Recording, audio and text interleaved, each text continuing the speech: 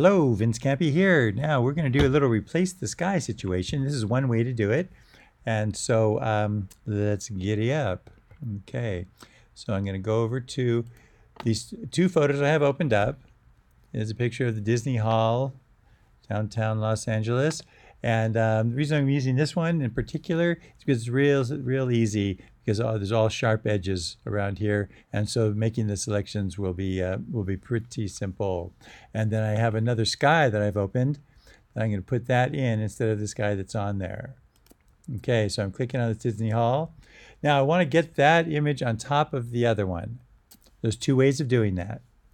We can go to Select All, which is Command A, and we'll select this picture, and then we Command C or Edit Copy.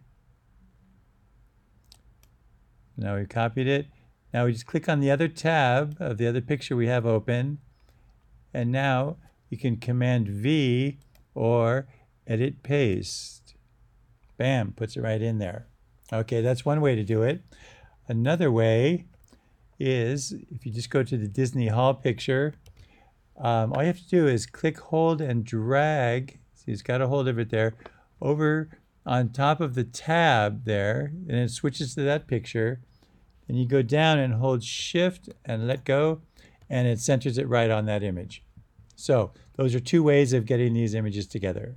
Now, we have this layer selected here, the top layer, and that's what we're going to use the quick selection tool on that. You have that, and we have it set to Add To. Be right there, Add to Selection. So then when we click a few times, it'll continue to add to the selection. But what we're going to do is we're going to go over the picture, and we're going to drag straight down, and it'll select pixels that are similar to the ones we drag on. So click, hold, and drag down, and bada bing, bada boom. It's selected everything quite nicely. Okay, we got the top there, the edge there. Let's see. Okay, got everything. Got a little bit extra on the building here. That's no problem. So we're going to go ahead and work on that. It's not going to take much work, but we're going to do that. I'm going to hit Command 0 so that it fits in there. Now, what we're going to do is right above the quick selection, we're going to click and hold and go to the polygonal lasso tool. Right here, the polygonal lasso tool. And that's going to give us straight lines. And so that'll be a lovely thing. And what we want to do is we want to subtract from the selection, because the sky is selected and we want just the building. So we're going to subtract from the selection. Now, with this polygonal lasso tool, I'm going to do it in a couple of swipes. So click right here in the top corner. Just click once. Boom, clicked. And see, now it attaches to there, and it's going to give us straight lines, which is going to be nice and easy for this building. So now I'm going to go down to the back of the building here. That's about where the back is. So I'm going to click once. See, it attaches. Each time you click, it'll attach. If you accidentally click a couple times, oh no, just hit the delete key, and it'll delete each one of those little deals there. Okay, one of those anchor points. So now we're going to go down to right about here, and I'm going to just click once there. And then for this, we're going to grab that top section first. So you can click anywhere in here. So you just click, it attaches. Then we're going to go up and meet our little spot at the beginning. And as soon as you go and see around here, then you go over the beginning spot, it gives you that little circle, and it's going to enclose it. So click once, and now it included that whole part in the selection. So we're going to go down here and get this part now. So I'm going to click right here once, and then I'm just going to drag this all the way down there, and then go below where the selection stopped. Go down there and click once. Attaches. And just click anywhere in here. You don't have to worry about it too much. I'm going to click there. Going up, I'm going to click here and then go to meet where we started. And it gives you that circle. Then click once more, and now it enclosed all that. I have a little extra right there, so I'm just going to click, click, click, click, and click. There we go. Now we just got that. So, okay, so now we have that selected. All we have to do is get the back of this building here, and we are in good shape. So I'm going to zoom in a little bit, Command plus. Now, to get this little sliver here, all you have to do is click in this corner. See, it attaches. You go into the back corner there, and just click once. And now follow the building down. Go all the way down to underneath where the selection is, or the marching ants are. I'm going to click down there. Now again, we don't have to worry about it on the inside. So I'm just going to click, go up here, click, and then go. And then as soon as I'm over the beginning, it gives you that 0 like we talked about, and click. And now all this is included. You have all that. That's good. We don't have to worry about too specific. So Command 0. So now we have the buildings or the sky nicely selected. But we need the building selected. What? That is crazy talk. Okay, I think we have an answer. We're going to inverse this. So we inverse this. You just go to Select, Inverse, and now the buildings are selected. So now it's selected everything the opposite of what was selected. So now we have our buildings selected. Now we're in good shape. So now we can fine-tune this selection. We're going to go right here to where it says Select and Mask. I'm going to click on that. It's going to open up a big dialog box. This is referred to as a dialog box. It's made a pretty good selection there. Okay, there's not too much bright sky. If you don't see it with the over black like that, that would be on the View menu over here. It might be something like that, or that, or that. This is what masks look like. They're red. On black looks really good. On white, but if you have light edges, you won't see them, and you want to see that. Black and white doesn't really give you the information we need. On layers, why don't you try that? Try on layers. So then you can really see what it's going to look like. So you click on layers, and yeah. Okay, so I'm looking around the edges.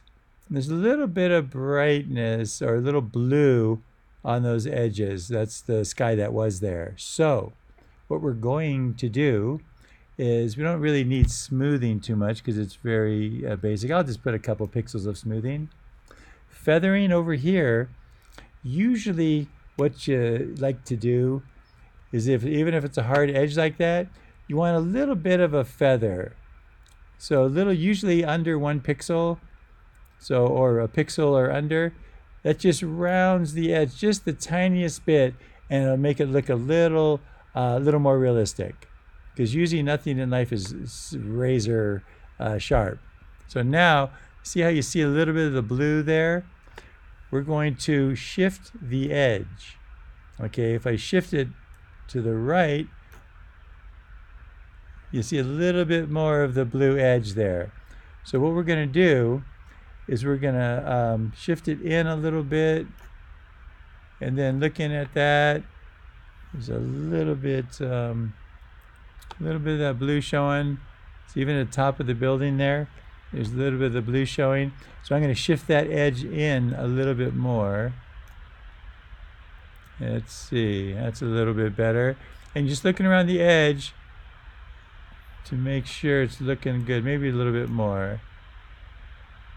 Yeah, I think that's kind of doing the trick. Okay, that's looking good. Okay, looking around the edges. Okay, so now got this adjusted, and we're going to scroll down a little bit here, and you go to Output Settings down here. Might be curled up like that, but you just hit this little twisty, and it will open up. And there's other stuff. So going down, we want to output to, where it says that, layer mask. We're going to put a mask on that layer. Layer mask. And that's what we need. So then just hit OK. So now this looks very much like it did in the window there. So now you have this layer mask. If you need to change it, you can paint black or white on it to adjust it. But it's looking pretty good right now. I'm going to hit Command S because it's good to hit that. Now, I'm going to try something a little wacky. Oh yeah, you heard me. I'm going to get a little bit wacky. I'm going to try to make this a little surreal. So, I just went up and I got the Move tool. I made sure Auto Select and Show Transform controls are on so I can see these. So now, what I'm going to do is I'm going to zoom out a tiny bit. So Command minus. I'm going to flip the sky upside down. I mean, this looks nice. It's like, oh, that's pretty. But let's get a little surreal. Whoops. Okay. I'm on the wrong layer. So I want to hit the checkbox and then Command Z, Control Z on Windows to turn that around. I had the wrong layer selected. So now I need to click on this first layer.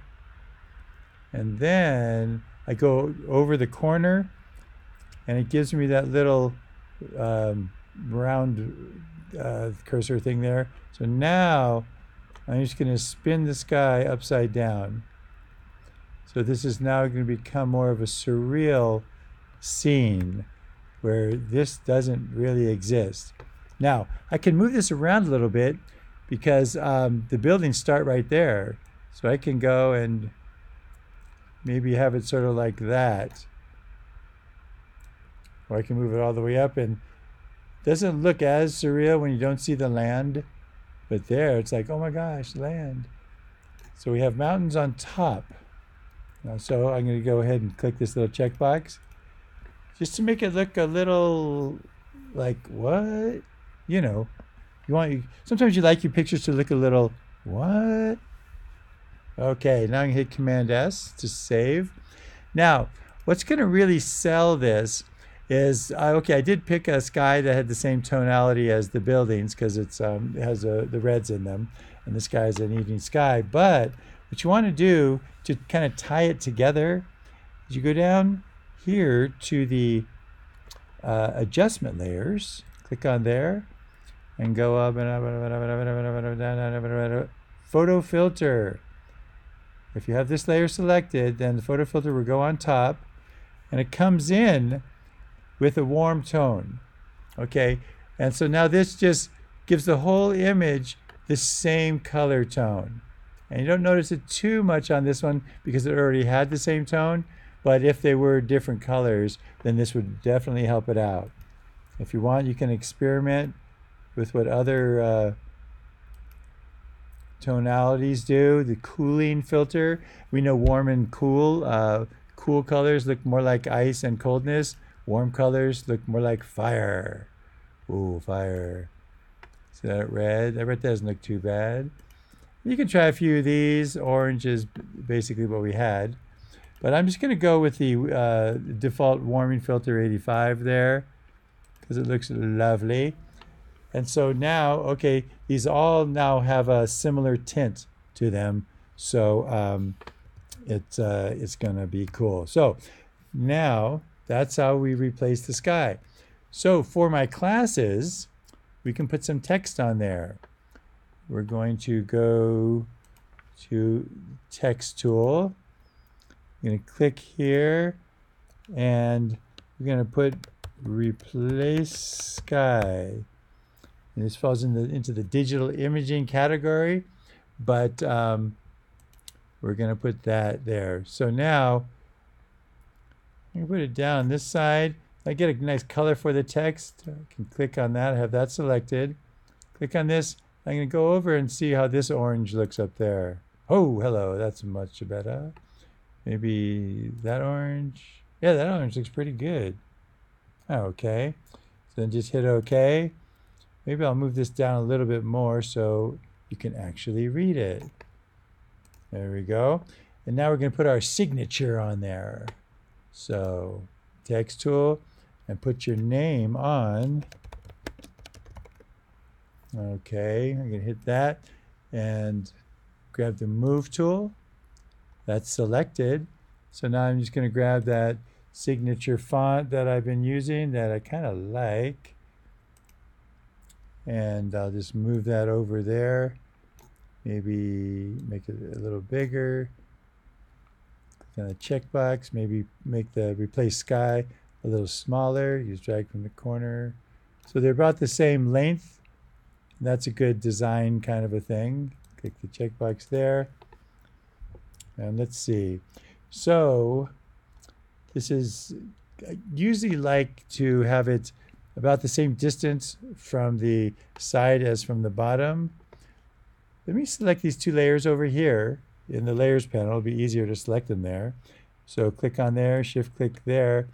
Now let me drag them over here and see how they look. How about over here? Oh, there we go. Feeling that, bro. You know when you're feeling it. Okay, so I can do that, move that up a little bit. And so, okay, still not the same distance. So now I'll just use the arrow keys to nudge it down. Nudge it over. You know, nudge. Okay, there we go, hitting Command S. So that's the project. We would just replace the sky. If we want this to blend in a little bit more, maybe I will click that word Replace the Sky and just lower the opacity a little bit. So it just kind of goes back. It doesn't grab your attention so much. About 80% opacity on that layer. And yeah, that actually works pretty good. Okay, Command S. Now, what we're going to do is we're going to take a screenshot. Oh yeah, again, you heard me. Take a screenshot of this interface here. So that's Shift Command 4, which gives you that little crosshair. Now we're going to hit the space bar. Now it turns into a little camera, and it'll take a picture of the entire window that you have open. So just click on that. Boom. Okay. And let's see. Yes, let's save a print and web version. So I'm going to go Save As. File, Save As. And what you're going to do is we're going to name it MAW, Media Arts Wheel, Replace Sky, RS, your last name. And we've already saved the PSD. That's always important to save that. And then now for this print version, oh yeah, we got to put print after it. What was I thinking? Oh my gosh, no. Oh yeah, okay. So to change the format, we can't just change the extension. We have to reformat. So, or change the format. Now it'll be a JPEG. That's what we want to use for printing or possible printing. In your last name folder and hit save. So that's our print JPEG. Remember, we always have this at maximum 12. Hit OK. Now we're going to save our web version, which is File, Export, Save for Web Legacy. That's the Save for Web Legacy. So File, Export, Save for Web Legacy. And we're going to make sure we have two up right here. And over here, we got to make this sure this is JPEG. That's what we're going to save it as. Very common web format. Quality 100. And then we're going to do the, at this moment in time, Instagram likes 1080. So we're going to make the largest number 1080. So 56, 37, 56 is the largest number. So 1080, then I hit the tab key. It'll automatically change the width or the height, whichever. On this case, probably the width. So it does that because the aspect ratio is locked. Okay, we have this. Now all we have to do is hit save. And after your last name, type in web. So this is the web version. It'll go save right into that folder. Hit save, and you've got it down. Ta-da! Super great. Woo! So replacing the sky, real simple way to do it. Now it gets a little more complex if you have a tree on the horizon or something like that. But for right now, this is a good intro to that. Cool. All right. So have a lovely day, and I'll see you on the flip side. Not sure what that means. Maybe see you tomorrow or some other day. Either way, have a great day, and we'll take care. Bye-bye.